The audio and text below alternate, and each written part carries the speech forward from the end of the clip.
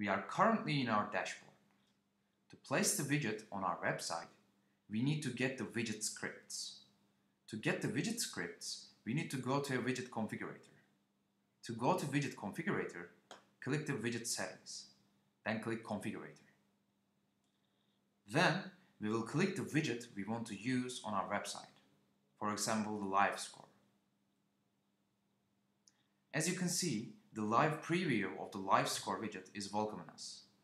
You can customize the widget for your personal preferences from here, from basic selections like standard widget resolution, to language, to more advanced settings. You can also select a different theme for your widget, or even create your own custom one.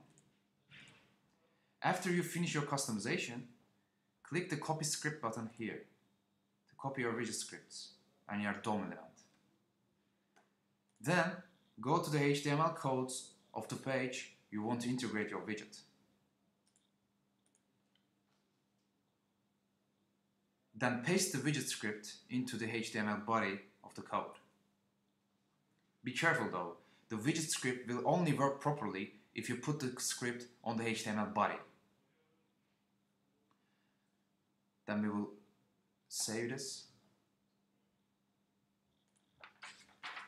After you refresh the page, you can see your widget working properly. That's all for this video. Thanks for watching.